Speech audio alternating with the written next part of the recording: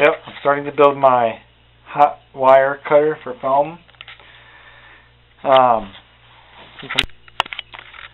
Since I'm going to need to cut my foam down because I use 2-inch stock foam. I did find a hardware store that carries 1-inch and 1/2 inch now, so I may just recut these, but I figured I'd need some foam cutters eventually, so I'm building myself a hot wire foam cutter. I've probably gone overboard on my scale on this here. I have my guitar string. This is the, I don't know, smallest one. I don't know what letter that is or what size it is, but the smallest one I had. I'm going to put a bolt through here and bolt this to the bottom of this board here over here. And I put a bolt through here and bolt this to the bottom of the board over here. And then I'm going to bolt this right about there, just a base.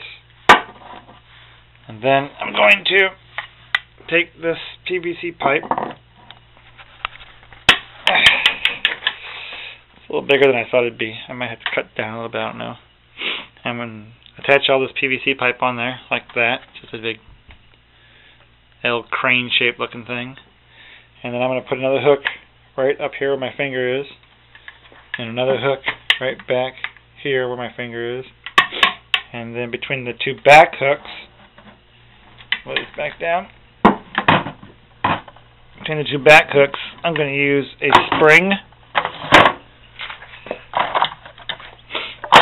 and a strap to tension the back. And the front will have the guitar string on it, holding the two front hooks together. The electricity is going to run through the pipes on the underside of this deck board that I have here. Little 1/4-inch plywood board with 3/4-inch square. So just be careful, I don't want to bend my wire here. You don't have any kinks in this wire. Guitar string, I mean that wire. I'm gonna take my old hockey game from years ago and turn that into, that was a quarter hockey game we used to play with chopsticks.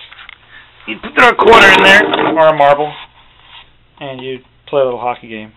So, a little kids game board we made a while back when I was a kid, and Scouts, had some kids little in Scouts.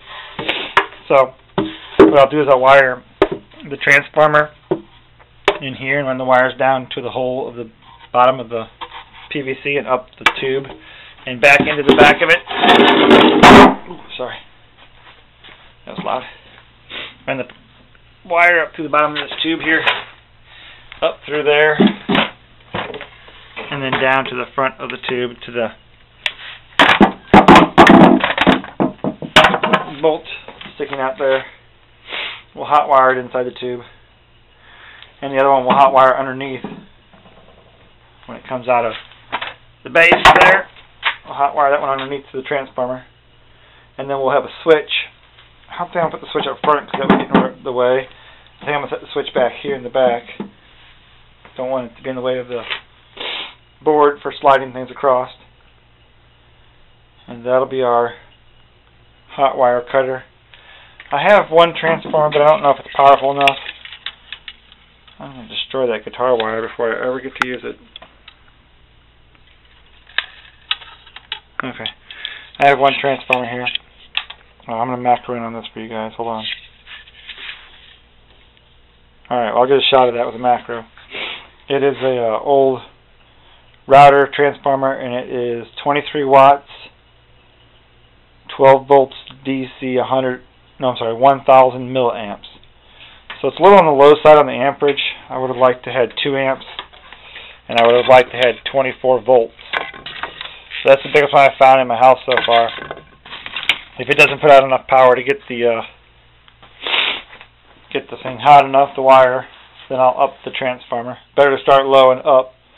If you start high, you just burn up a wire really quick. So that was the biggest one I had in the house, unless I went to a unless I switched over to a computer pack like one of those back there.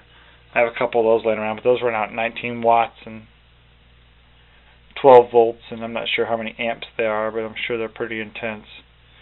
So we'll stay away from that for now. That'll probably cook the wire right away.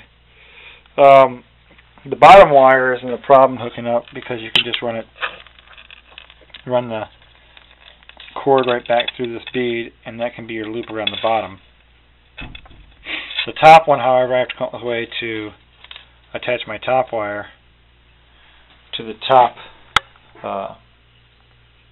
loop so that it isn't just kind of untwisting itself. I need to find some kind of twisted up, knotted up something. I'm not sure. I'll look into that. Maybe I'll just run it up into the bolt, in which case I don't really need the whole loop at all, do I?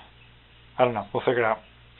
And the switch I'm going to put in the back is going to be a variable speed, like a fan, variable speed fan switch, where you can push it in to turn it on and off, and then just turn it left and right to turn it up and down.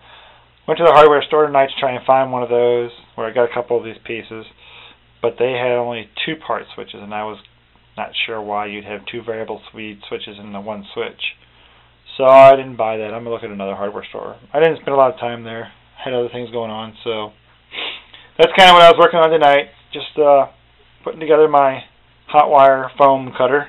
So that'll be the next part of my project for the self-made, completely alcohol stove.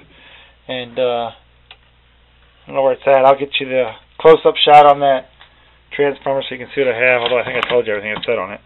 And I will get you a picture of the aluminum that I will be melting down to make the stove with.